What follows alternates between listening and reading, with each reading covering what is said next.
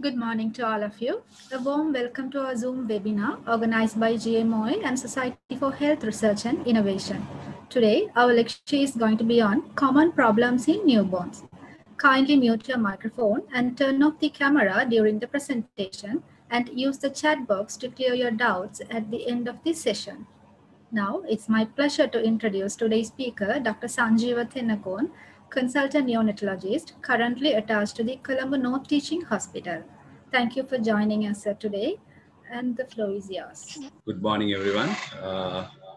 Thanks for being with us despite your busy schedules. I know everybody is busy during this COVID period, but just to upgrade your knowledge about neonates, I thought of continuing this lecture. So we'll talk about common neonatal problems that you all face day to day. And sometimes I might not be going through all the slides, content of all slides because of the time factor. So, as a medical officer directly involving in the patient care these days, you might be encountering certain neonatal problems, common problems. So just, this is not a new thing, but we are just brushing up your knowledge and we are just polishing up your knowledge to give a good patient care. Right? So, so newborns, you know, newborns are the most precious gift on earth for a couple of parents. Therefore, I mean, they have big hope on the baby. They are a bit anxious. Therefore, sometimes the real problem is a bit exaggerated. You know that. So sometimes these problems are not real problems. They are just a worrying factor for mother, father, as well as the grandparents. But keep it in mind. Don't ignore it.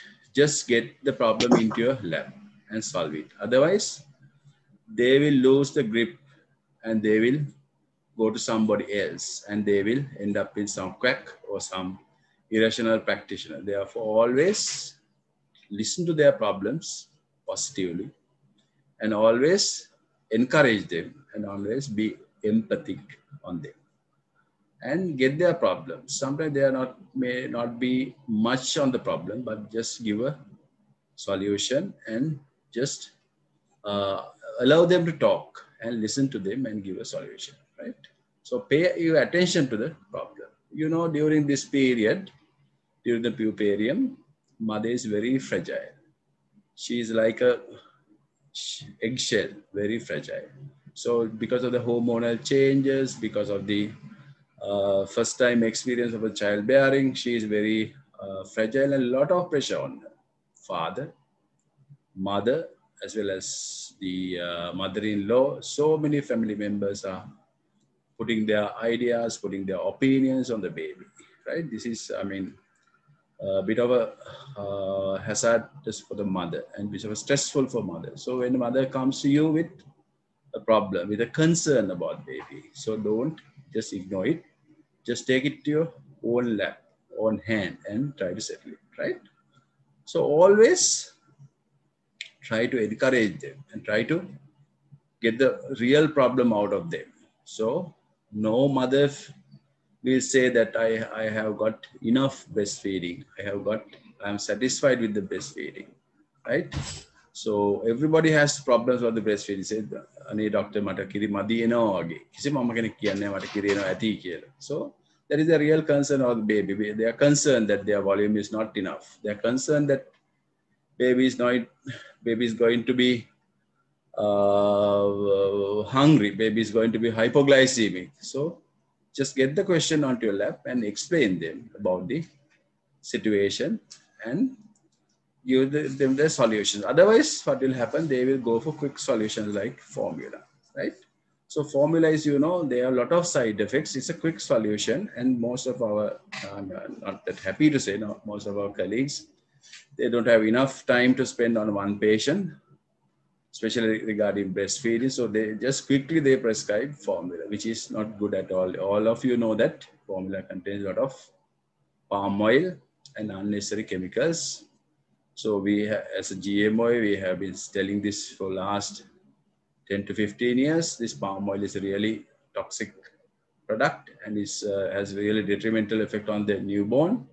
And at last, it might end up in so many other complications. Therefore, don't promote formula in case of breastfeeding failure, which the breastfeeding failure is the commonest problem that you encounter in your practice. So we'll talk about breastfeeding, but in case of breastfeeding, I know that you need time to attend, time to engage, time to listen to mother's story, time to give solutions. It's not a 1 minute or 5 minute or 10 minute session. It takes about 1 or 2 days or 3 days or 4 days or 5 days, sometimes week or 1 or 2 weeks to get rid of the problem. But be patient and go with the patient, and you may have to get down the mother and the mother's parents and mother-in-law several times to settle this problem, right?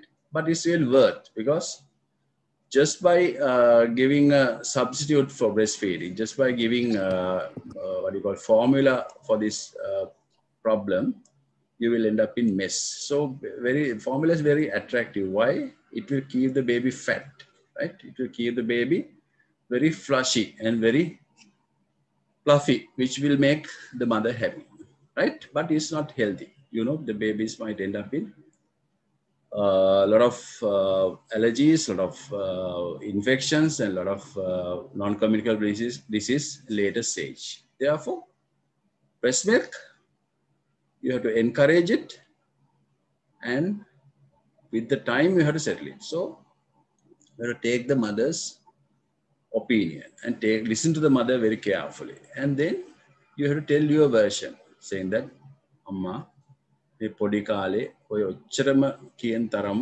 breast milk volume එකක් ලොකුවට ඕනේ නැහැ. බබාගේ බඩ පොඩි strawberry ගෙඩියක් වගේ. පොඩි volume එකක් තමයි ඕනේ. right? ඔය TV එකේ පෙන්නන වගේ ලොකුවට බබා පෑ ගාණක් බොන්න අවශ්‍ය නැහැ. පොඩ්ඩක් බීපු ගමන් බඩ පිරෙනවා ඒගොල්ලන්. හරි. ඒ වගේම එයා හරියට දවසට 5 පාරක් විතර චූ දානවා නම් දවසට 2 පාරක් 3 පාරක් බවල් ඕපන් වෙනවා නම් ඒකෙන් කියන්නේ ඇති කියලා. හරි.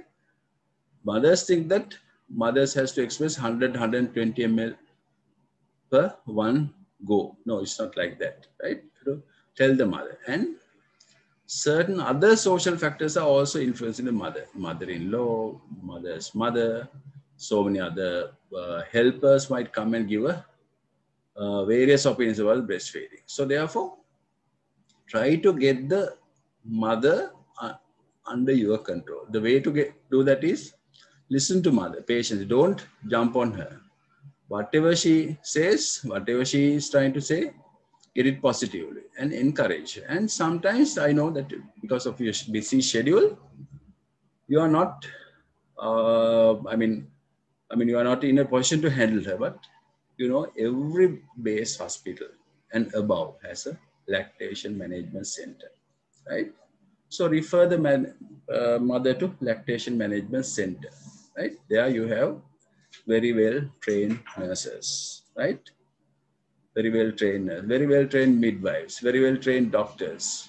In the case of doctors, it's always better to be handled by a female doctor, because mother can truly come with her concerns.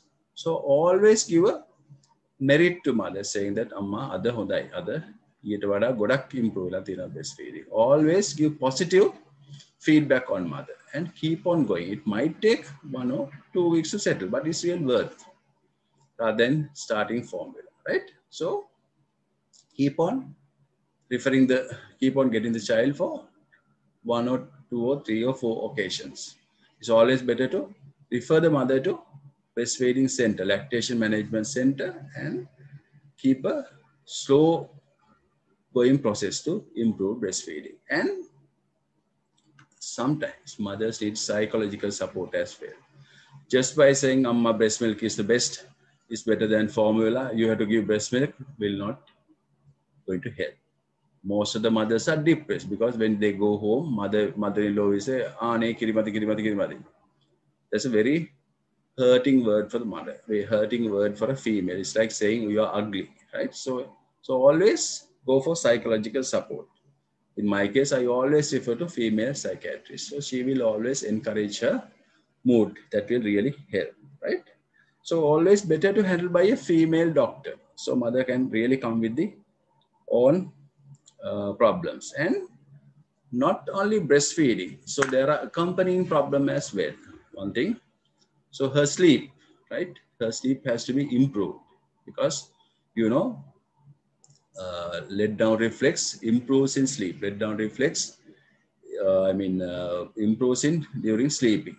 Oxytocin peak that will improve while you're sleeping. Therefore, allow mother to sleep when the baby is sleeping. Don't occupy the mother for other household work like washing clothes, looking after the other child. So always when the baby is sleeping, allow mothers to sleep. So that will improve the let down reflex. That will make more milk. And be very cautious about mother's food intake. During this time, mothers, they are in a bit of a depressed state. Therefore, they don't eat much, but that's not going to help breastfeeding. So always encourage them to take, you know, this traditional, they call it jackfruit and tender jack. Those are really helpful, right? So at least help them to get 3 main meals per day and some additional meals like triposha, like so many other nutritious stuff during the lactation period. So don't allow them to take coffee and caffeine. So coffee and caffeine containing foods, they will disturb the sleep. So disturbing the sleep will have a negative effect on breastfeeding, right? And do not allow to take substances which cause constipation. Constipation has a negative impact on breastfeeding. So allow mother to take a lot of fruit, a lot of fiber containing diet, and discourage them taking chocolate and a lot of short teas and coffee, right? And the other thing is always help the mother in positioning the baby. Sometimes because of the cesarean wound, because of the spinal scar, they are not in a position to handle the baby, right? So proper positioning will help the mother's breastfeed. So breast milk is the most appropriate and natural food for the baby.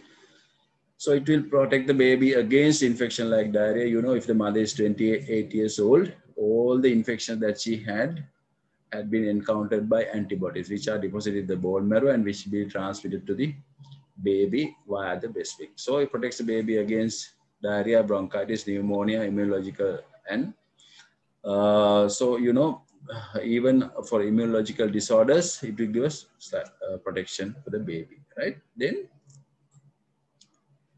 so you have a lot of positive effects on breastfeeding. Favors uterine contraction and reduces PPH, reduces the uterine ovarian breast cancer, lactation amenorrhea, helps in family planning, and it saves money and decreases the need for medical consultancies and drugs. And especially when you are preparing formula milk, it takes a lot of time, right? You boil the thing, you have to do so many other things to get a proper formula feeding. Therefore, it consumes a lot of money and time, right? And how am I going to start? As soon as the baby is born, you have to start breastfeeding. There's nothing called within 1 hour, or early as possible. Why is that? Because when the time of child delivery, they don't feel that much of pain, right? But after 2 hours, they get severe pain, which will inhibit the let down reflex, which will have a negative effect on the breastfeeding. So as soon as if you start feeding, so breastfeeding will be started, there will be free flow, right? So there will be enough let down reflex. But if you are to start it a bit late, the mothers will have a lot of pain on the spine, pain of the scars, that will have a negative effect on breastfeeding, right? So start it soon as possible, right? Then, so breastfeeding must be on demand. It should be demand feeds, not 2 hourly, not 3 hourly, but should be a demand feeds. So when the baby needs it, you have to know baby needs it, right? Then you have to look for the breastfeeding, right? There's no timetable for breastfeeding, right? It's totally depend on baby's demand. So you have to know the hunger cues. So early, mid, and late. So I'm not going to describe them one by one because it's a 1 hour lecture. It might take some time to describe. You can get it copied and read it, right? So always attachment is a problem. If you give a good attachment, nipple as well as areola, almost all areola is in the mouth. So it fixes very well and baby can suck very well. But if in case of bad attachment, only the nipple is inside, right? So that allows a lot of air going freely into the baby's GI system, which will distend the baby and which can give colics, and it's a vicious cycle, and baby will not feed from the mother, right? And changing the questions help in prevention of mastitis, and it will improve the flow also. Therefore, always not a single position. You must try various positions at various times, even during sleep, while you are sitting, while you are standing. You can give, you can try various positions, which will actually help in improve the let down reflex, and in turn, it will make more and more milk, right? Right. So difficulties during breastfeeding, I told you, always should be handled by good to be handled by a female person, because mother can come with a real problem. So LMCs, the lactation management centers are there, all base hospitals and above, they have lactation management centers. So mother has to be examined thoroughly, and inverted nipple, flat nipples, actually these problems has to be dealt at the level of antenatal period. It's better to deal at antenatal period, so then the problems can be encountered from antenatal period, and when the child is born, the problems are almost solved. Then cracked nipples can be a sign of poor attachment. So that if you're getting a cracked nipple, that means baby's is not positioned very well, right? So you position the baby very well, and you can apply colostrum on the cracked nipple, so that will heal the cracked nipple soon as possible. Or some you can apply vitamin E cream or vitamin E capsule, crushed capsule can be applied, which will heal it. And you have to position the baby very well, placing the nipple and the almost all part of the areola into mouth. Then it will be healed automatically, right? So then breast engorgement, breast become hard, swollen, sensitive, and tight, and dry, and red skin with very painful breast. So solution is, once again, you have to express the breast milk and get it to a cup, and start cup feeding from what you have extracted. And if the breast is engorged, always do a cold compression, not warm compression. If you give warm compression, it will be aggravated. So give cold compressions and reduce the pain, and painkillers. Sometimes if the area is very red and swollen, you can start antibiotics and keep on expressing. That will settle the problem, right? So then we'll go back to our other problems. So because I was very, very worried about the way our people were handling the breastfeeding issues.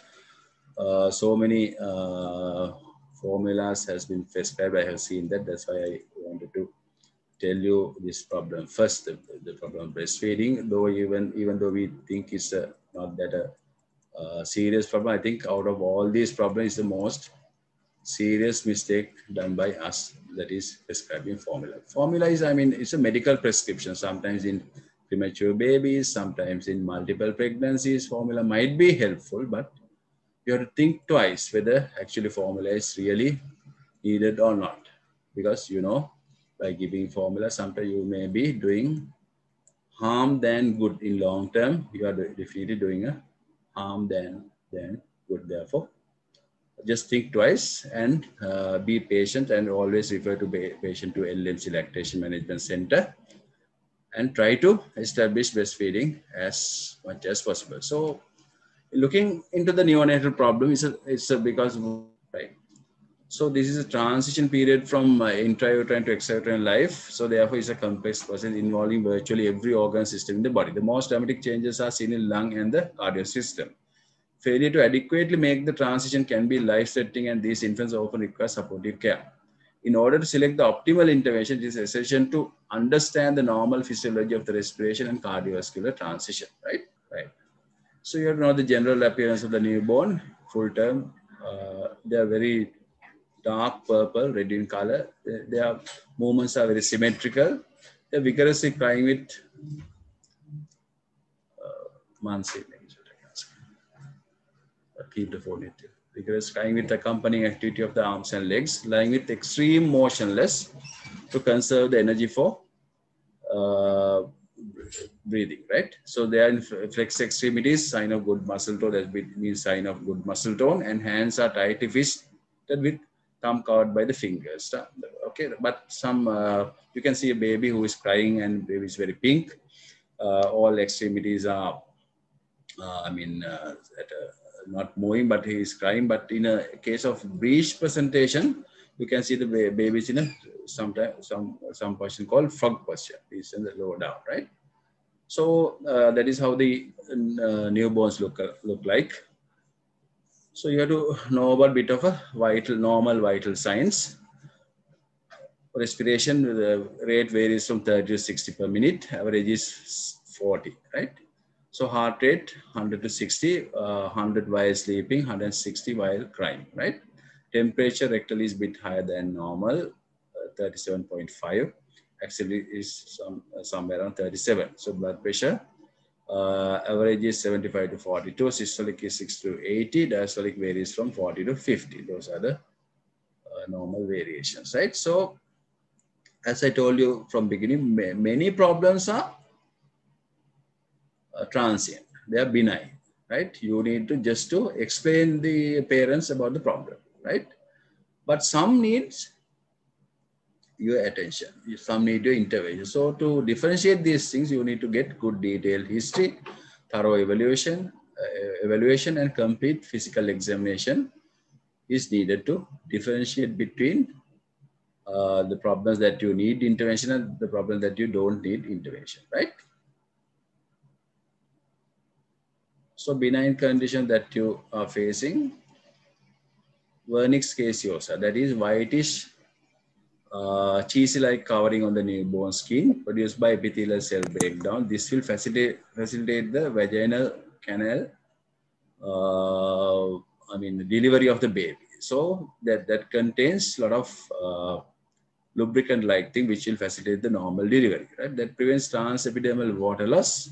So that will prevent hypothermia as well. So now they have found certain kind of immunoglobulin now also there. Therefore, don't pipe it vigorously and remove it.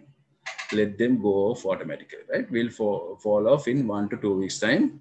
Removing the vernix for cosmetic reasons is not recommended because it gives some protection to the skin from outside organisms, right? And it is a sort of protection for hypothermia as well, right? So we are a bit worried about acrocyanosis, that is peripheral cyanosis. But peripheral cyanosis can be due to hypothermia, due to low temperature in the environment, right? Therefore, don't get, just reassure the parents this is peripheral cyanosis which happens in the peripheries of the legs and peripheries of the upper limbs. But always check the tongue. If the tongue is also cyanosed, you have to be really worried because it's a sinister cause, because it might be a central cyanos. But if the tongue is pink and peripheries are cyanos, you don't have to worry. So that's must be a local reason. Local reason may be hypothermia, or baby is exposed to cold, or baby is exposed to air conditioner. So therefore, you can reassure them, and but always examine the tongue, right?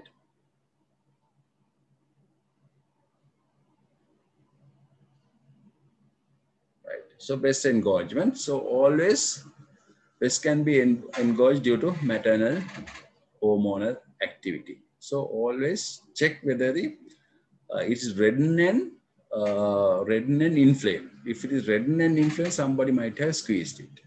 So this normal breast engorgement is very, very normal. It's due to maternal hormonal changes. But with maternal hormone changes, when maternal hormone levels goes down, it will settle on its own. But in our traditional, some people in our culture, some people believe that it should be squeezed out, which is very dangerous, which can infect the breast tissue, and which will give which will collect pus in the breast tissue, and which will be very painful for the baby. Sometimes we may have to put an excision and drain the pus, right? So therefore, never allow them to squeeze. Just reassure them it will settle on their own. when the maternal hormone levels goes down, right? Milia, it's a multiple 1 to 2 millimeter yellow whitish cystic lesions, right? Affected almost 40% of the babies, right? Found most commonly over the cheeks, forehead, nose, and nasolabial folds due to blocked sebaceous glands, known as Epstein pearls when they occur in the oral cavity. Self-limited and are reabsorbed within, book says 3 months, but within 1 or 2 months it will be settled. You don't have to do anything, right? Miliaria, that's heat rash, small erythematous papules and pustules on the forehead, neck, upper trunk, usually after first week of life, resulting from occlusion of the and rupture of the sweat ducts in the skin. But that is also a self-limiting thing. Might be responding to avoidance of overheating, removal of excessive clothing, and cool beds will help. And applying topical creams might worsen the scenario. Therefore, don't apply anything. Let it settle on its own, right? Erythema toxicum, we call it Rata. Rata Gaya. Rata, we call it sometimes they give Rata Kalke, which is not anymore recommended. Very common rash occurs in almost 50%. Small white yellow papules and pustules. Sometimes it may turn into red. Usually develop 2 to 3 days after births, wearing the palms and salt. Lesions seem to be migrate by disappearing within hours and then reappearing elsewhere. Resolve within 2 weeks. Don't apply anything. Don't recommend Rata Kalke because Rata Kalke contains a lot of products which are not recommended. It might damage kidneys and it might damage liver. Therefore, reassure the parents that it will settle on their own. Don't do anything, right? Transient neonatal pustular melanosis, small superficial white pustules on the non-erythematous base present at the time of delivery on the neck, back and extremities and palms or soles. New lesions do not usually appear after birth. That is very characteristic. The lesions are static. No more new lesions, right? Often resolving within 2 to 3 days. Don't do anything. Don't apply creams. It might, it might block further sweat glands and might worsen the condition. Therefore, don't apply anything. Just let it disappear on its own, right? Sucking blisters, flaccid bullae, 5 to 15 millimeters, produced by vigorous sucking of the during the fetal period, may evolve quickly to erosion, resolve in days, not actually week. Characteristic locations are radial, forearm, wrist, hand. No need of treatment. It will settle on its own, right? By applying some cream and applying powder won't help the healing process, right? Mongolian blue spots, mothers are really worried. Cosmetically, especially it happens in female babies, but make sure that it's just a temporary thing, which is due to some vascular malformations, actually venous malformation, but it will disappear by during 6 months to 1 year time, it will disappear and it will not reappear again. Therefore, they are really they are really worried about the cosmetical effect of the Mongolian blues, but make sure that it will disappear in 6 to 12 months. It won't persist in the longer period, right? Strawberry hemangiomas, bright red, raised, well circumscribed lesions can be found all over the place. Grow rapidly during 6 months, continue to grow till 1 year. More common in head, neck, and trunk in premature babies and might regress after 1 year, but sometimes large strawberry hemangiomas can lead to bleeding. Therefore, and sometimes large ones, if you get a large one on the skin, you may have to do a ultrasound scan to see whether it has any continuation in the inside organs also. Therefore, depending on the place where it appears, plan for further investigation. If it appears on the face, nearby the eye, nearby the nose, and nearby the mouth, always make a suspicion whether it has some continuation in the inside the skull. Therefore, and when it appears in the abdomen also, make sure by doing ultrasound abdomen, it doesn't appear on the inside the abdomen, right? So if it is going larger, it might lead into bleeding, it might lead to it might lead to heart failure, and it might get infected. Therefore, wait for some time. If it doesn't resolve, you can apply steroid cream and you can start propranolol and get the plastic surgeon's advice. They can authorize it. They can do various sort of treatment modalities to remove that, right? So basically corticosteroids and propranolol treatment will help to remove that. Cephalohematomas, when you are struggling with the delivery, when the delivery baby gets stuck on the vaginal canal and you are pulling the baby out, you get a cephalohematoma. It's a collection between the tight skin of the cranium and the bone, right? So it's very well, the place is very well demarcated to the bone. Therefore, it can be a bit painful, right? So the problem is the bleeding into that cavity is very painful because it's a very tight compartment. And with time to come, the blood will degrade and it might end up in jaundice. It might be a focus for jaundice, right? Therefore, just give some pain relief. So mother's worry is it will persist and the head shape of the head will be the same. No, you have to reassure the mother, it will absorb on its own. And we don't have to do anything else, but keep an eye on jaundice, right? So if it is very painful and tight, it's always better to give some paracetamol, that is 15 milligram per kg, 3 times a day for 3 days, just to avoid the tenderness and pain, right?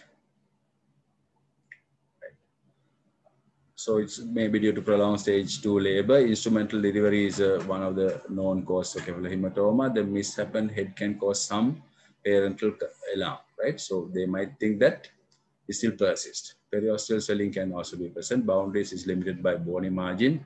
Does not cross the midline. That's a characteristic feature, right? Then caput succeeding, that is also due to boggy, diffuse edematous swelling or soft tissues of scalp over the presenting part. The swelling is present at birth and the size and severity is related to the duration of labor. So swelling is pitting on fluctuant and not limited by sutures. Unlike cephalohematomas, it disappears spontaneously over next few days, but that also can be very painful. Therefore, always, if it is painful, give some paracetamol, 15 milligram per kg, 3 times a day, right? So in case of female newborns, you get vaginal bleeding due to maternal hormonal imbalance. It's almost like menstruation, but in a small quantity, small volume, but it's really a matter of concern for parents. Parents might bring the child running to you saying that the bleeding has occurred. They want to do something to stop bleeding. Once again, you have to tell the pathophysiology this is something very similar to menstrual bleeding because of the maternal hormones. The bleeding occurs and after maternal hormone levels go down, it will automatically stop. But keep an eye on that. Don't neglect the bleeding. But if it is very severe, once again, you may have to review with the protein profile, right? So same in the case of mucoid vaginal secretions. Most female babies have thin grayish white mucoid vaginal secretion. This should not be mistaken for purulent discharge. So that is also mucoid vaginal secretion, also due to maternal hormone changes, but it will settle on its own. We don't have to do anything, right? Urate crystals. So when you get a diaper, you may get a red color marks on the diaper. So parents are alarmed. They might think there's bleeding has occurred in the urinary tract, and they might come to you once again. Explain them that these are the urate crystals. So that might find intermittently in the diapers. In first week, it will disappear on its own, but it can be a mark of inadequate hydration also. If you increase the hydration, if you properly correct the hydration, it will disappear on its own, right? Cutis marmorata is not that common in Sri Lanka, but it's a bluish mottling of skin in response to chilling, stress, or overstimulation. Resolves quickly within warming. It's very common in cold countries. Onset during first 2 to 4 weeks of life due to immaturity of the autonomic nervous system, right? It persists if first after the infant is warmed, implies an obstruction to blood flow such as hyperviscosity like high PCV or vasculitis, right? So persistence beyond neonatal period is a possible marker for trisomy 18 and Down syndrome. Therefore, if it disappeared by 2 to 4 weeks, you don't have to worry. But if it doesn't disappear, you have to check the PCV, packed cell volume, and think about certain syndromes which is a presenting features cutis mammarota, right? Like trisomy and trisomy 18, trisomy 21 and 18, right? So subconjunctival hemorrhage is very common after normal vaginal delivery when the baby head gets stuck in the vagina. Small vessels in the eyes get ruptured and bleeding can occur bilaterally in the conjunctiva. But by seeing this, parents might get agitated and alerted. So they might think that it's a serious condition, but we have to explain them. This will absorb on his own and you don't have to do anything, but keep an eye on this, because if further bleeding occurs, it might be a very rare presentation of bleeding manifestation, right? Nasolacrimal duct obstruction. So most of the time, parents will come to you. Excessive tearing, right? Excessive tearing. Sometimes pus also may be there. Then you have to examine the eye. If the soft tissue surrounding the eye is also swollen and edematous, you have to think about the eye infection, but most of the time it's not like that, just a lacrimation only. So that is due to approximately 6% of newborn, one or both of the lacrimal duct is blocked, preventing drainage of tears. So affected children appear to have excessive tearing. 90% blocked, ducts open spontaneously by 6 months of age. Otherwise, you have to massage it 3 times a day. That will open the duct automatically, right?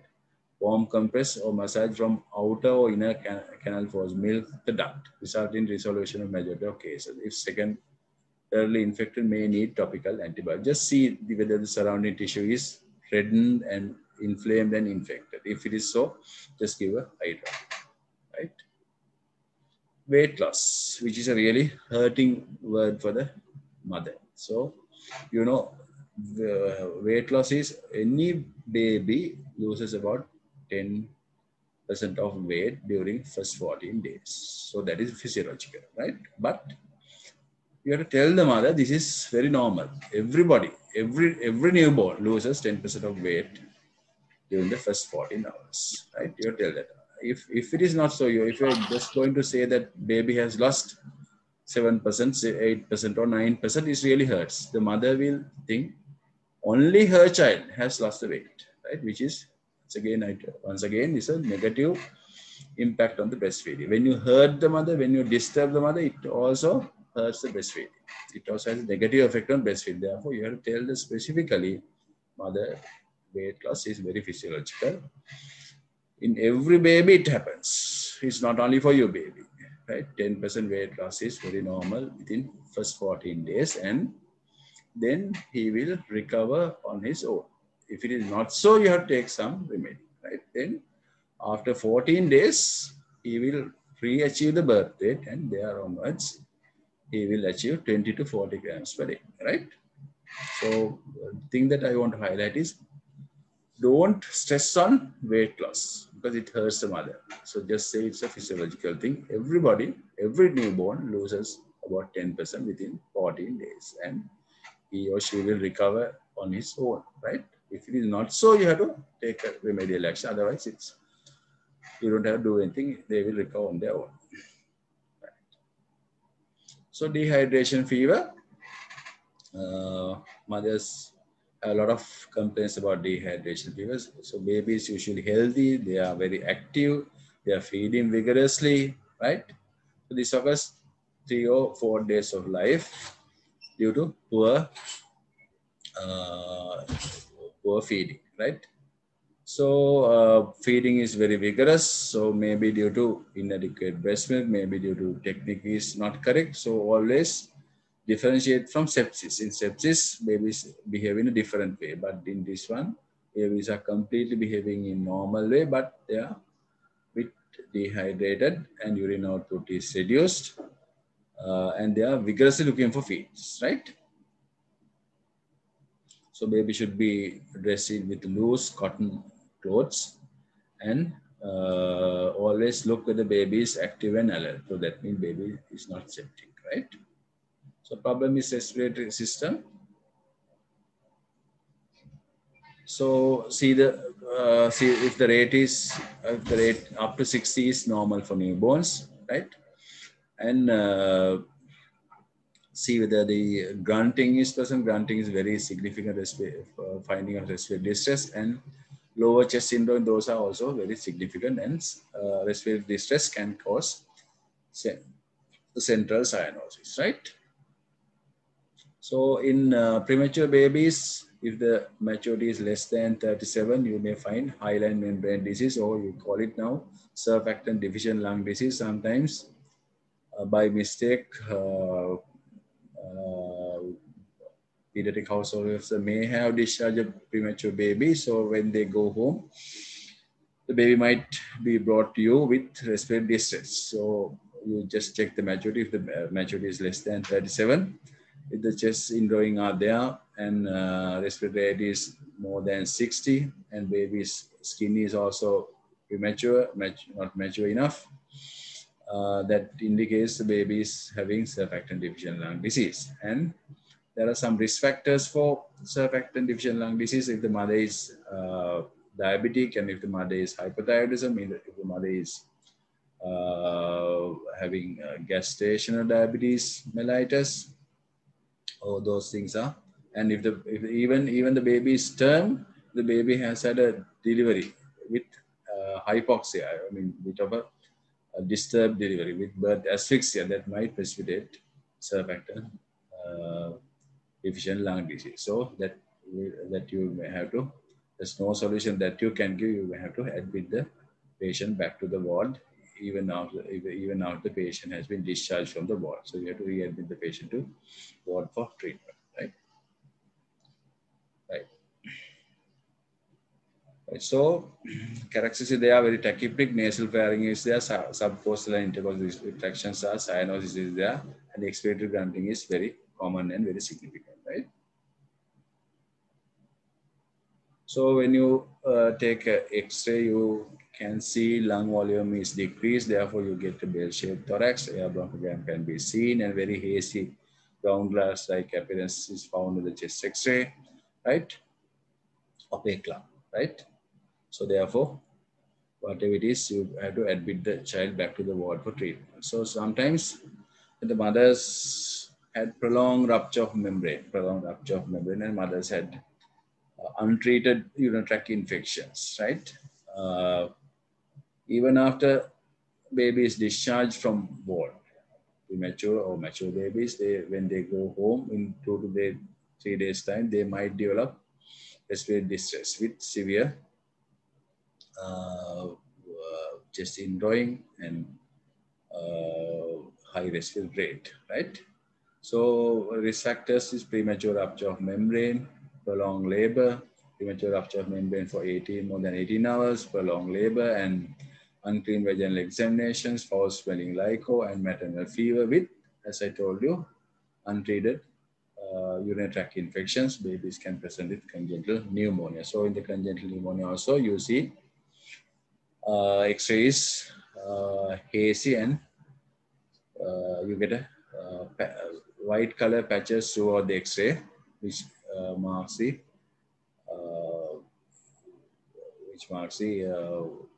pneumonic patches all over the place. So positive organisms are group B Streptococcus, gram-negative organisms, E. coli, Klebsiella, and Pseudomonas. So as I told you, clinical manifestation will be respiratory distress, recurrent apneic attacks, right? They can often asphyxiate. They are often asphyxiated and sick at birth, prolonged capillary filling time, and hypothermia. And so you have to readmit the patient back to the ward. And sometimes in term babies, meconium aspiration is common, right? So if the delivery, if you found meconium on the delivery, so you have to suspect meconium aspiration. So rather than discharging the baby, you have to find out whether the meconium is really aspirated, whether the baby is in distress. whether the X-ray has the typical appearance of meconium, and then we'll treat them. So 10 to 15% of births meconium stained amniotic fluid, 5% will get meconium aspiration pneumonia. So out of that thing, 30% requires mechanical ventilation. Now our setups are developed, therefore we can, we can, most of the time we can survive meconium aspiration babies, right? So risk factors for meconium aspiration: placental dysfunction, placental insufficiency, fetal hypoxia, antepartum hemorrhages, post-maturity baby, and sometimes lysis and sometimes abnormal presentation. Anything which can cause distress on the baby can present with meconium aspiration. So if you find any evidence of respiratory distress in term baby, and when the baby is brought to you, you might suspect meconium aspiration and re-admit the baby for treatment, right? So you get cotton wool shaped appearance throughout the X-ray, which indicates that meconium is found in the chest X-ray, right? So periodic breathing, patients are really worried about this. Baby take normal breaths. Intermittently, he or she takes a bit of a fast breaths, 1 or 2, and then breaths very rapidly for a few seconds, then pauses and then resumes normal rhythmic breathing pattern, right? Brief pauses should be less than 10 seconds. Then normal breathing pattern once again restarted. Not associated with bradycardia or most common in preterm. Not associated with bradycardia or any other vital signs. Most common preterm babies, so they will resume their normal breathing pattern, so which is called periodic breathing pattern. Very common presentation in private practice. Parents are really worried and alarmed, so they bring the baby to you, but you have to take the good history and detect whether it's a periodic breathing or not. If it's periodic breathing, you have to tell them this happens when the respiratory center is not mature, so with time it will settle and you have to send them back home after giving reassurance, right? So transient tachypnea of the newborn, that happens most of the time when the term babies are delivered through the vaginal canal. They are being squeezed in the vagina, so the fluid in the lungs is reabsorbed very fast and naturally when the babies are squeezed. But in cesarean section, they have been artificially taken from the abdomen, so babies are not being squeezed. So lungs are full of fluid and lungs are wet. So therefore, the wet lungs will have a bit of an alveolar collapse. Therefore, they give alveoli is bit, the air exchange alveolus number is bit limited. Therefore, limited number of alveoli bit exhausted in exchanging gas. Therefore, they end up in tachypnea, right? So benign self-limited respiratory disorder characterized by mild respiratory distress immediately after birth, usually full-term and well-looking, common in those delivered by cesarean section, right? And not that common in normal vaginal delivery, right? So, and results from slow absorption of lung fluid, peaks about 36 hours of life, resolution within 24 to 72 hours, but it's sometimes may be difficult to identify from group B streptococcus. Therefore, always take X-ray and do other tests to differentiate whether it's a TTN or group B streptococcus or congenital pneumonia, right? Problems in cardiovascular system, which is also very important topic. So always look for the history and examination. Always, if you're suspecting a cardiovascular system, it can problem in cardiovascular system, it can be a cyanotic congenital heart disease or acyanotic one, right? If it is most probably an acyanotic one, you find a very good murmur, right? If you get a good murmur, always see the preductal and postductal saturations are normal. So murmur, check for the pre and postductal saturations, right? What is preductal? Preductal is right hand. It's called preductal. That is oxygen before going to the brain is called preductal. So you get the preductal saturation in the right hand, right?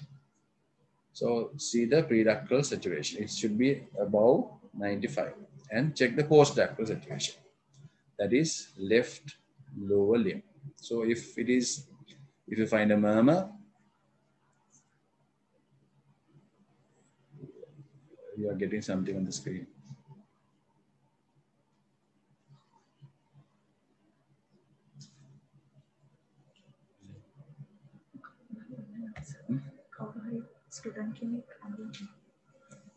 So if you find a murmur, okay, if you find a murmur, always check for preductal and postductal saturation. That is preductal right arm, and postductal is left leg. So if that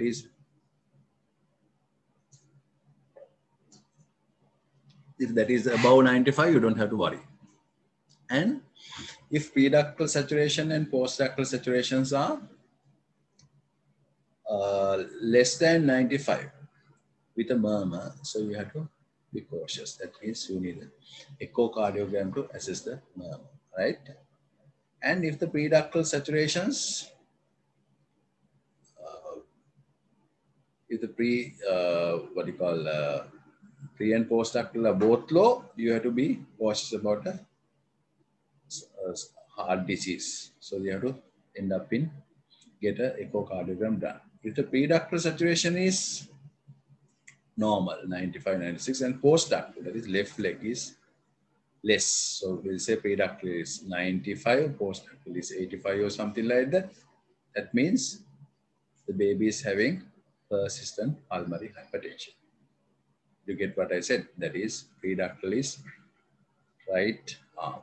If the right arm is somewhere around 95 or 96, and the postductal is left leg, somewhere around 85 or 86, which is about 5 lesser than the preductal, that means baby is having some cardiac anomaly, which is called the persistent pulmonary hypertension, right? If preductal and postductal are both low, it is a clue for cyanotic heart disease, right? Therefore, always if you find a murmur, always check the preductal, postductal saturations. If you find a central cyanosis, that is tongue is cyanosed, always you have to do an echo immediately to find that is a cyanotic heart and the type of the lesion, right? So, simple. So, preductal, postductal, and saturation. Then, sometimes child might present to you with murmur plus respiratory distress, poor feeding, hepatomegaly, and tachycardia. That means baby has a cardiac lesion which has gone into heart failure.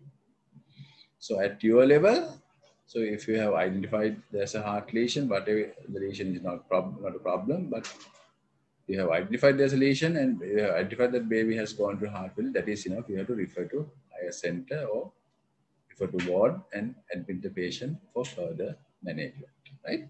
So there are various heart lesions. PDA is one of the common that we can find. Doctors even patent, term and preterm, most common in preterm. There's a left to right shunt, which will make the lungs wet and baby will find a bit of a distress in respiratory distress. So small PDAs are asymptomatic and large PDAs, left ventricular hypertrophy and biventricular hypertrophy. So most of the time, PDAs, we try to close the PDA by giving paracetamol and brufen. Most of the time, the treatment will be successful. If we don't get it closed by paracetamol and brufen, ibuprofen, we will refer to cardiac centers like LRH, right? Or then they will decide the mode of treatment, maybe ligation, maybe surgical closure, right? Hepatology of fellows, those things are also found, but the prominent feature will be cyanosis. So in the case of cyanosis, we are not going to deal with cyanotic heart disease. We just do the echo and refer to experienced cardiac centers like LRH for further management, right? So in the central nervous system, when we are talking about central nervous system, birth asphyxia. Now the birth asphyxia is not that common because we are monitoring the fetal and maternal well-being very closely. Therefore, when the baby is going into hypoxia and when the baby is going to stress, we do intervention and get the babies out as much as possible. But still, there are some cases of neonatal asphyxia is found in even in the tertiary setup, right? So we, when the baby permanent asphyxiation, insult of the fetus of the newborn due to lack of oxygen and lack of perfusion to various organ levels, including the brain, right? We have to establish efficient breathing in 1 minute of age with hypoxia, and will end up in brain damage and multiple organ damage. So, so APGAI is the most practical measuring tool for asphyxia, but in case of preterm babies and babies with birth trauma and congenital neurological abnormalities, APGAI very difficult to measure, right? But anyway, APGAI is the most practical tool that we use to measure the amount of asphyxia, right? So asphyxia can occur in antepartum level, intrapartum, and postnatal period. Whatever it is, it's our duty to prevent that, right? So in antepartum conditions, abnormal maternal oxygenation, severe anemia, cardiopulmonary disease, and those things will contribute. Inadequate placental perfusion, severe hypertension, and congenital infection and abnormalities play a role. Then interpartum events, interruption of the umbilical circulation, do not cord prolapse, those are also contribute for interpartum events. Inadequate placental perfusion, rupture of placenta, uterine rupture, and abnormal uterine contraction also plays a role. Then, right. So whatever it is, when you place it birth asphyxia, if the birth asphyxia has affected the brain, you call it hypoxic ischemic encephalopathy. The most serious complication of perinatal asphyxia, that's a neurological sequelae after birth asphyxia. So hypoxia impairs cerebral oxidative mechanism and leads to myocardial depression. This leads to fail in cerebral blood flow. And then ischemia of the brain tissue occur, persistence of hypoxia, increase anaerobic glycolysis, which leads to lactic acid, which will worsen the situation, which have a negative impact on heart as well as kidney, as well as gut, as well as every tissue in the body. Worsening of lactic acidosis, if not corrected on time, causes loss of cerebral vascular autoregulation, which will worsen the matter and which will cause ischemia worse, right? So most of the time, prolonged partial episode of asphyxia is because of abruption placenta. That is very common in our setup. And usually it causes diffuse cerebral necrosis. Clinical, this may be present in form of seizure and paresis. So anyway, whatever it is, according to clinical picture, we grade them. We call it Sarnet staging of hypoxia. Grade 1, which is mild. So level of consciousness is irritable or hyper alert, muscle tone normal or hypertonia, tender reflexes increased, seizures is not there, and complex reflexes normal. Then prognosis will be good, almost similar to a normal baby. Then in grade 2, level of consciousness will be lethargic, muscle tone will be hypotonic, tender reflexes are increased, seizures will be there. So in grade 1, there won't be seizures, but in grade 2, there are seizures. Then complex reflexes are weak and prognosis will be, not normal because sequel is there. Grade 3 severe, very bad prognosis, right? Right. In neonatal seizures, that indicates that cerebral damage has occurred, right? So immature brain is more likely to develop seizures, not similar to adults. So most of the time, the myelination has not been completed, therefore, damage is a bit severe, right? So in causes of neonatal seizures, in 1 to 4 days, hypoxic ischemic encephalopathy, in intraventricular hemorrhage, drug toxicity like certain drugs taken by mother, and acute metabolic disorders are the causes. Then 4 to 15 days infection, CNS infection, like meningitis, metabolic disorders like hypoglycemia, hypocalcemia will be there. And benign neonatal conversion also plays a role. And sometimes kernicterus also, even it is not that common now, it also was those days, right? So in 2 to 8 weeks, once again, infection, head injury, inherited disorders of cortical development are the causes, right? So whatever it is, neonatal conversions may not be presenting to you typically. It may present to you in eye-rolling movements, tongue-biting movements, and so many abnormal ways, right? So eye-rolling movements, tongue-biting movements, cyclical movements are also way of presenting of neonatal conversions, right? So facial nerve palsy, that is when you see a face, when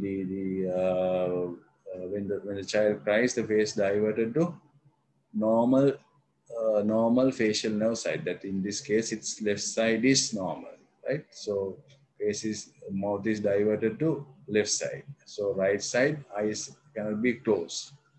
Right side mouth is diverted to left side. That means right side facial nerve damage has occurred, right? So that's most probably in the birth trauma, right? Lower motor type of lesion. It might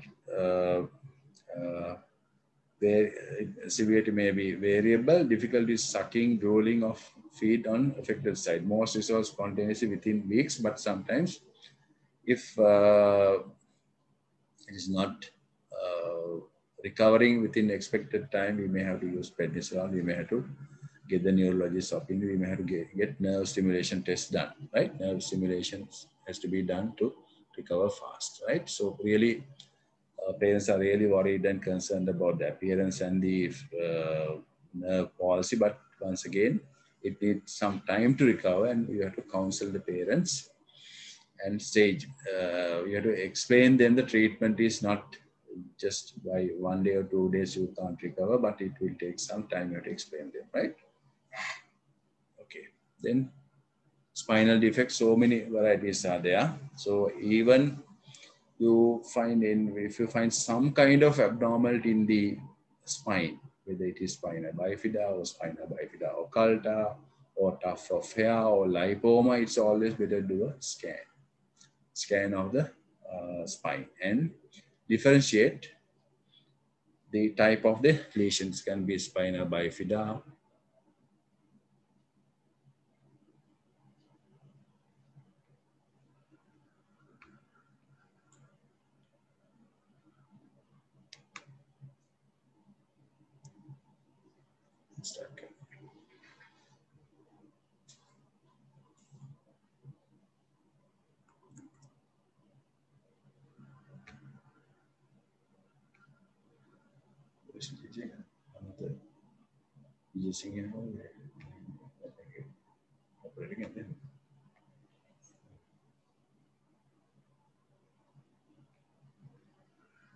right.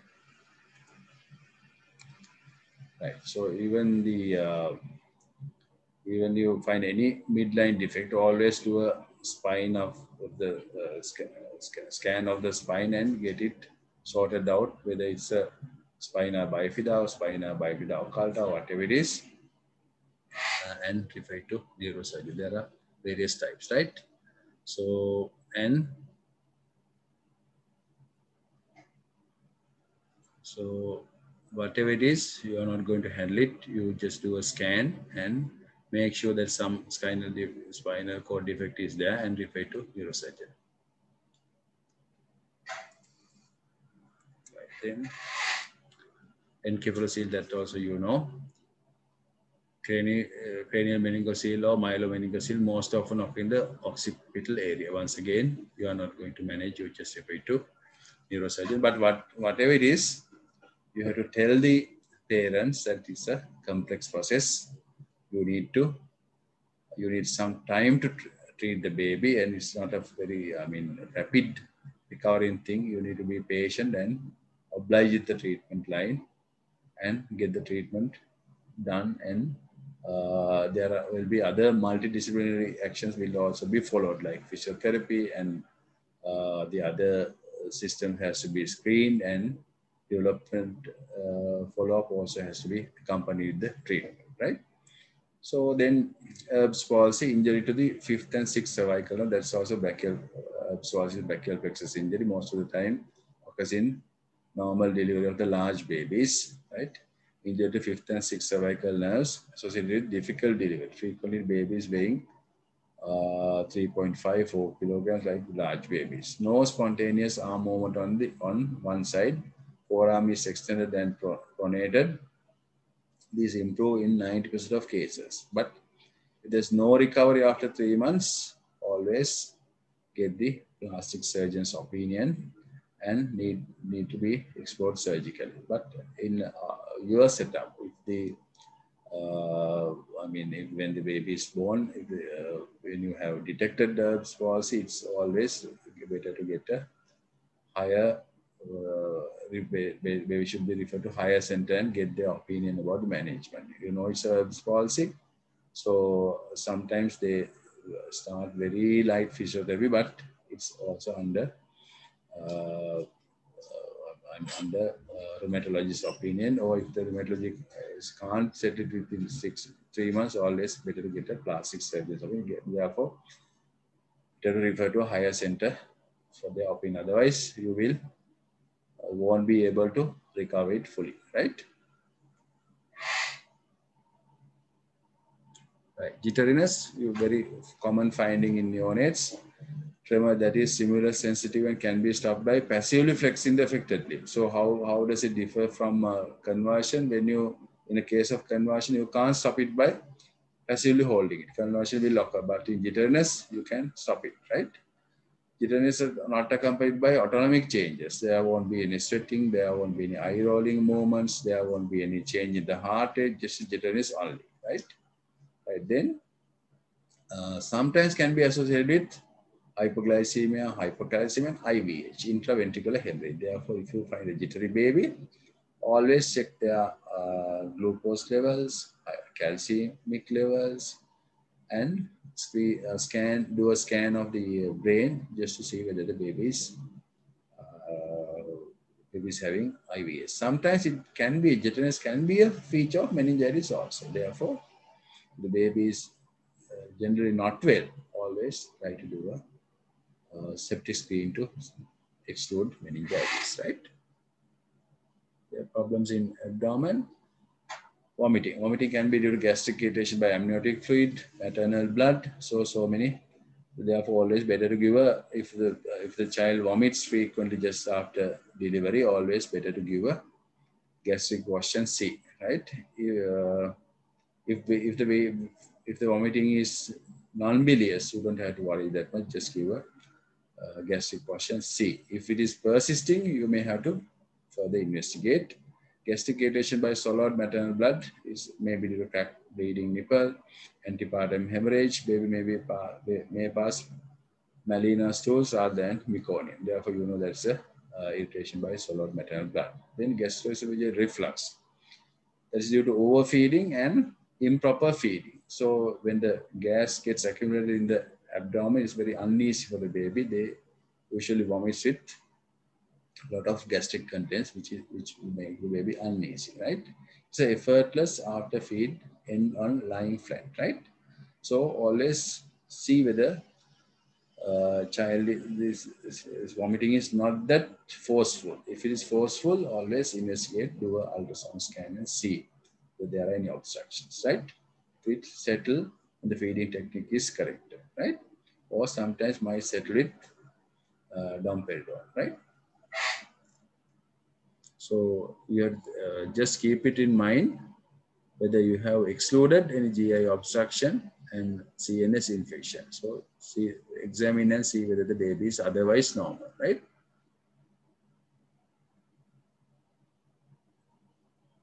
Right.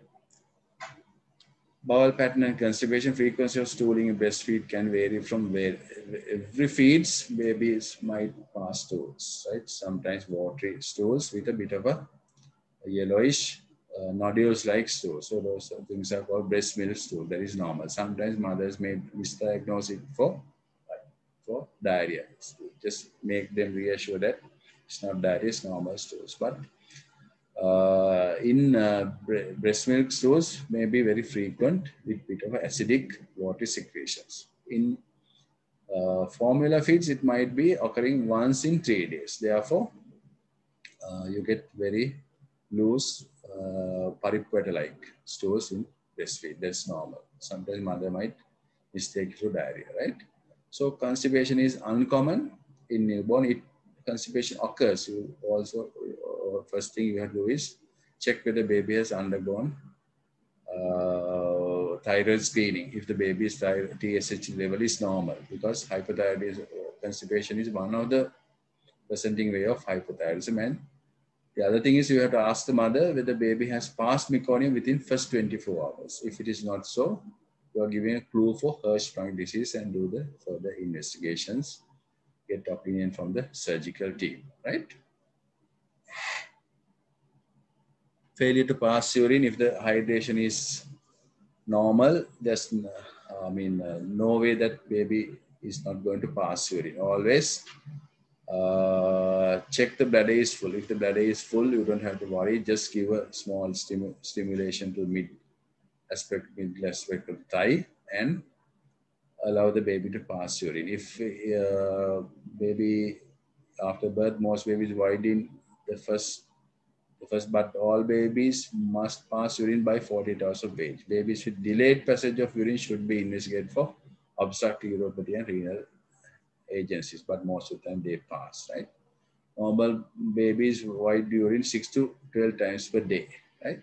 Some babies cry before passing it. That's just to make pressure to open the sphincters. If they cry before passing urine, you don't have to worry. But if they cry while passing the urine, you have to look into that. Maybe child may be having urinary tract infection, right? So sometimes after passing urine, also they might cry because the nappies are wet, right? Okay. Then most of the time, parents will come to you saying that babies cry during passing urine. Always get the timing properly. If they cry before passing the urine, there's nothing much you can say. That is because of the tightness of the sphincters. With the time, they will overcome the tightness and they will settle. But while passing the urine, if they cry, just examine the genitalia. There might be some irritation in the genitalia, irritation factors. There might be excoriation in the genitalia, or it can be due to urinary tract infection, right? Therefore, ask the timing properly, right?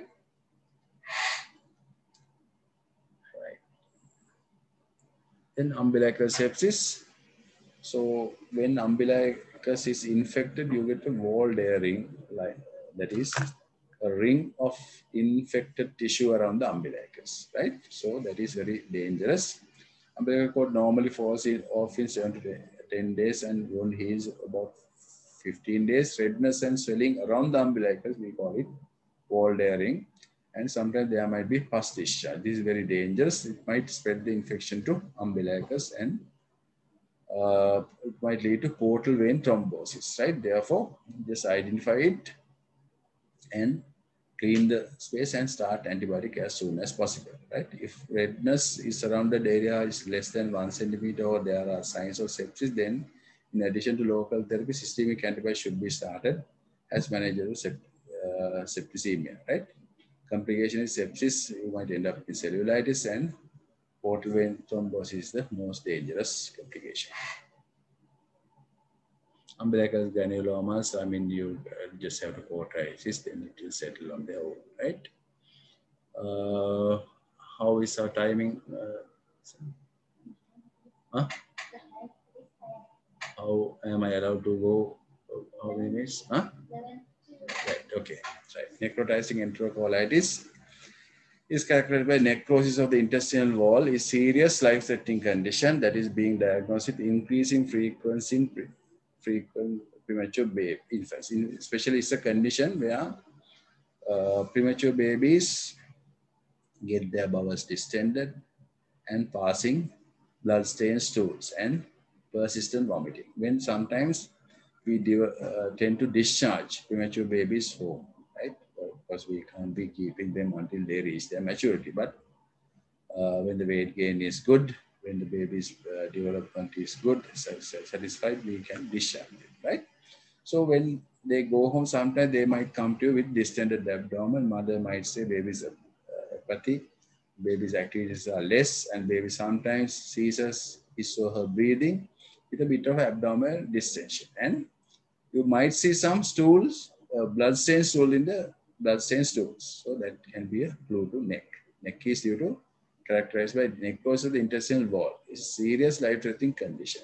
Might end up in perforation. Therefore, you have to identify it. This is basically premature babies are more liable for neck, but sometimes term babies who has had hypoxia and some problems like meconium also liable for neck. Therefore, identify that features will be apathy, apneic attacks, abdominal distension, right? And passing of blood-stained stools, right? So, contributing factors include perinatal asphyxia, low ABGAS score, surfactant deficient lung disease, sepsis, early starting of the enteral feeds also might contribute for neck, right? So when the gut is not mature, but we are trying to feed the fellow, so that might end up in necrosis, right? And congenital cardiac disease like PDA, because PDA will shunt the blood from left side to right side. So which will make the gut necrose, which will make the gut hypoxic. Therefore, it is more liable to get necrotizing enterocolitis, right? Relative ischemia of the intestinal tract that is due to hypotension. And use of umbilical catheters might also cause damage to the blood flow of the intestine, which can expose to hypoxic part in the gut, which will end up in necrotizing enterocolitis, right? So, as I told you, abdominal distension, decreased bowel sounds, poor feeding, increased gastric residuals, blood-streak bile vomiting, bloody or mucoid stools are the features of neck, right? Right. So, metabolic problems, we'll go through the metabolic problems as soon as possible. Jaundice is not that, as you see the jaundice, you have to be a bit vigilant and you have to assess it. So, common problem and most of the time is benign, but I will show you a chart. So what you have to do is assess the severity of the jaundice, right? So pathological versus physiological, right? So physiological jaundice appears in 2 to 3 days, right? Pathological appears in first 24 hours. So rising of the bilirubin is very fast in pathological. That is more than 5 milligrams per deciliter per day. In physiological, that's less than 5 milligrams per deciliter per day, right? Right. So if the bilirubin level is very rapidly spreading, right? If the baby is becoming very jaundice, better to do basic screening tests like serum bilirubin level and blood group, and send the baby to hospital for further evaluation. If the face is jaundice, that means bilirubin level is 5 to 7. If the chest is there, so bilirubin level is 10, right? If the lower abdomen is and thigh is there, there is 12. So the sole and palms, that is more than 15. That's at the level of chest and abdomen. I think you may have to admit the baby and start for the baby, right? So this is the graph that we use. So areas are shown 1, 2, 3, 1, 2, 3, 4. Right? If you to get into the level 2 and coming to the level 3, it's better to admit and do the necessary, right? So if the bilirubin level is rising and if the bilirubin crosses the blood-brain barrier and get deposited in the basal ganglia and hippocampal, and it will be disastrous. So baby lose the tone, then there will be no tone control, so that will end up in kernicterus. Bilirubin encephalopathy will end up in cerebral palsy, right? Therefore, don't allow the bilirubin to rise. So if the bilirubin is rising rapidly, admit the baby, correct the hydration, do a proper hydration, and start phototherapy as soon as possible, right? If the baby is very rising, and chart the bilirubin and see if the baby needs double or single or triple phototherapy, start it immediately. If the baby needs exchange transfusion, do it as soon as possible. Don't wait for the report. If you feel that baby's bilirubin is rising rapidly, just start exchange transfusion as soon as possible, right? Right.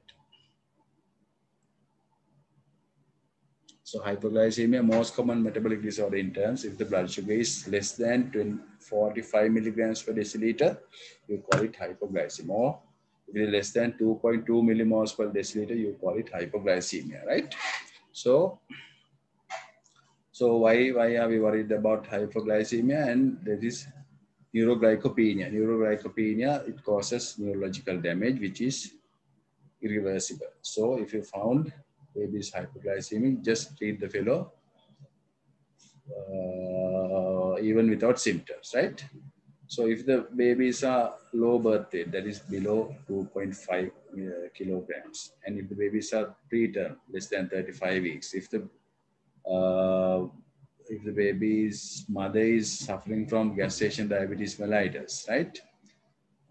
If the hemolytic disease is there, and so check the RBS, random blood sugar, 2 hourly pre-feed, right? And babies who was exposed to sepsis and birth asphyxia, shock, right? And mother receiving labetalol and nifedipine, right? So check the pre-feed RBS 2 hourly, and if it is low, less than 42 milligrams per deciliter, you have to treat. If the babies are symptomatic, you have to get the baby admitted and treat with 10% dextrose. Once the baby is stable, you have to replace 25% of the total volume of 10% dextrose by oral feed and stabilize the blood sugar, and gradually you have to withdraw the IV and turn it to oral. If the babies are asymptomatic, you can always treat with breast milk. Or if the breast milk is not adequate, in that case, you can use, even for the term babies, you can use premature formula, because in premature formulas, sugar content is a bit higher than the normal formula. So usually in premature formulas, they get 100 ml contains about 82 kilocalories. So this, while giving the breast milk, you can top up on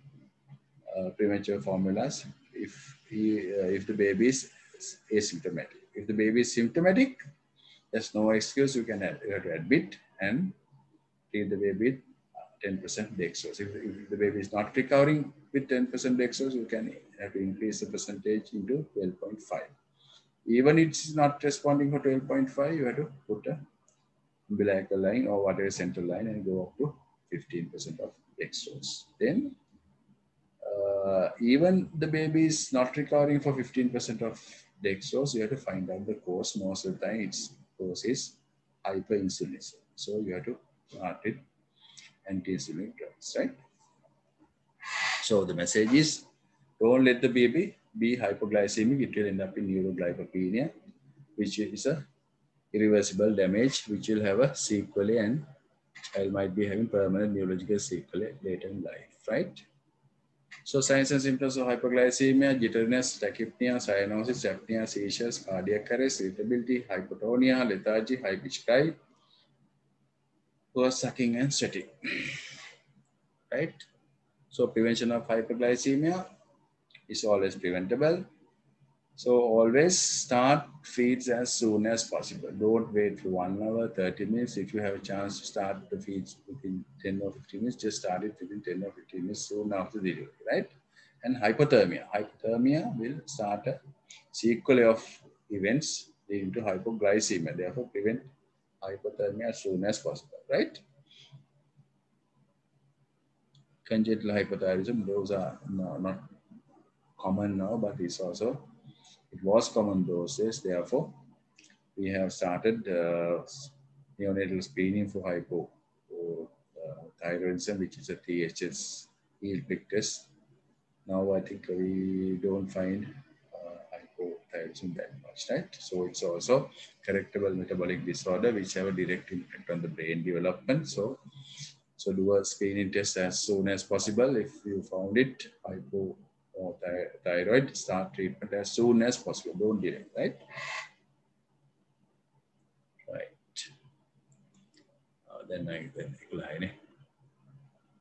So I think time factor is limited, even though we have a lot of things to discuss. So I will share the slides with you. You can get the slides. I think too much talking will not keep your attention now. So therefore, by this point, I would like to stop my lecture, and I would like to thank Dr. Dinesh and Dr.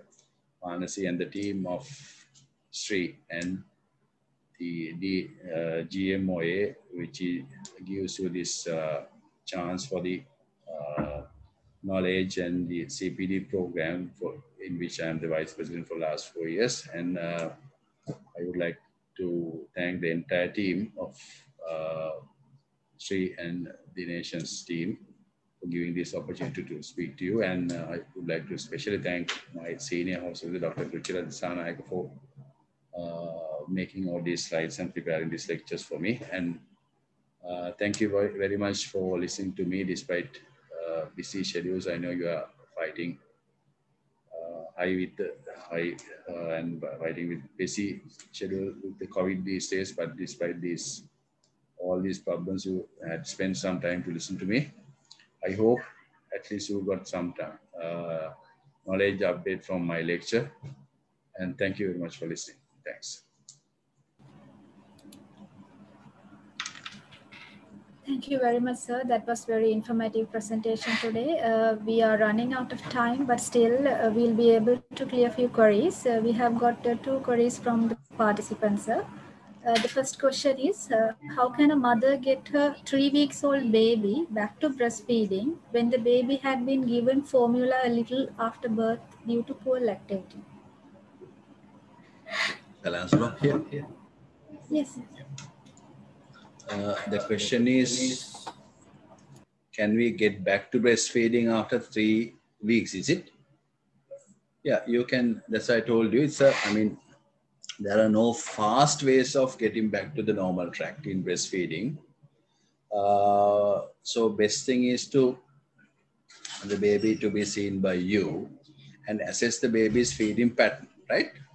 Then, now since the baby has been breastfed for last 3 weeks, baby has been adopted 2 mechanisms. That is, bottle feeding operates under different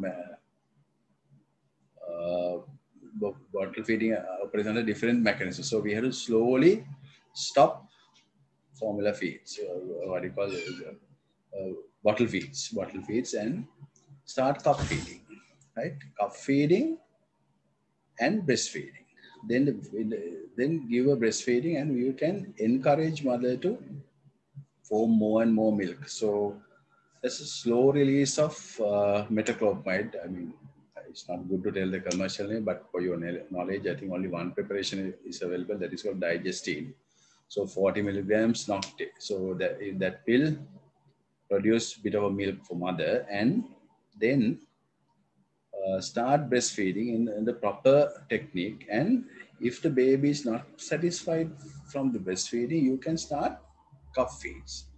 I know from day 1, when you stop bottle feeds, the volume of milk will not be enough. So in that case, you can give breastfeeds as well as formula milk from the cup, right? Totally remove the bottle from baby. Then the solution will be breastfeeds. If the baby wants some more, give formula from cup feeds. Then start the metoclopramide slow releasing agent, and as I told you, increase sleeping time, counsel the mother psychologically, and then she will relax the mother. Don't put heavy burden on the mother. Sometimes we squeeze her breast, we try to give a target for the mother, express 30 ml in 2 hours, 60 ml in 3 hours. Don't stress the mother. Right now, baby is already in formula, I know that, right? Allow the baby to suck from the breast under correct technique. Then if there's any deficient, give it from formula from the cup, and relax the mother and give what I told you, the slow metoclopramide solution, and arrange her diet and sleeping pattern. Avoid unnecessary caffeine and those kind of food from mother, and that will, from my experience, you can get the mother back to track in 1 to 2 weeks time. Thank you very much, sir, for that excellent information. And one more question, sir. Is it recommended to get vaccinated for COVID-19 while continuing breastfeeding? Yeah. Yes, it's a practical problem, but our advice was, if it is below 6 months, better not, because I know, everybody knows nothing will happen to the baby, but there are no, I mean, it's a new disease process, right? Therefore, there's no proper documentation is found in the world. So best thing, if the baby is less than 6 months, we can explain the parents the pros and cons about the vaccination. So if you don't get the vaccination, what will happen? Mother might get severe variety of COVID, right? Therefore, discuss the advantages and disadvantages and let them decide. My personal opinion is it's always better to give vaccination at any stage. But nobody is committed. Nobody is going to commit. Therefore, we openly say, before 6 months, think twice, but after 6 months, definitely you can give. Before 6 months also you just discuss the options with the mother, saying that these are the, I mean, there are no known complications of vaccination in the feeding mother, but nothing is documented yet because it's a newly emerged disease, right? Still research has been done, but if somebody goes to courts, the rare side effects, what will happen, right? Those are the problems. So the fellow might argue in the courts, you have recommended vaccine for my mother, my wife, but he has got this side effect, and this has affected my baby, right? So there's a very, very, very rare incident. Therefore, you just discuss with them. You don't tell them directly, go and vaccinate. Don't tell them. Tell them these are the benefits of the vaccination. Therefore, you decide these are the benefits. These are the dangers of not getting vaccine. Therefore, if you don't get the vaccine, the mother might get severe COVID variety, which might end up in ventilation. Most of the time, ventilated mothers won't survive. So therefore, you give them an open option to decide. So my personal advice is, if you are a good friend of mine, if you are a very close person of mine, my advice is go and get the vaccination and continue breastfeeding, right? So because if you are a good friend of mine, I know that if something goes wrong very rarely, also you won't sue me. Therefore, I will recommend you to go and get vaccine. But if you are not a known person to me, I will explain you these are the benefits of the vaccine. So you decide what to do. Okay. Thank you, sir. We got two queries, sir. What is the drug of choice for umbilical sepsis? Flucloxacin.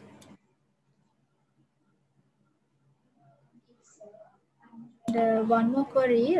Could you please elaborate the correct technique or ways of burping after breastfeeding? Yeah, best thing is to place the baby in prone position, and tap the fellow from back. So that will burp the fellow automatically. Thank you very much, sir. So here we are concluding our sessions today, and I would like to thank Dr. Sanjeewa Thennakoon for his excellent presentation on behalf of GMOA and Society for Health Research and Innovation. Also, we would like to present a token of appreciation to Dr. Sanjeewa Thennakoon. Thank you very much for joining us today. Here we are signing off. Thank you all for your participation. Have a good day. Stay safe. Thank you. Dear constant.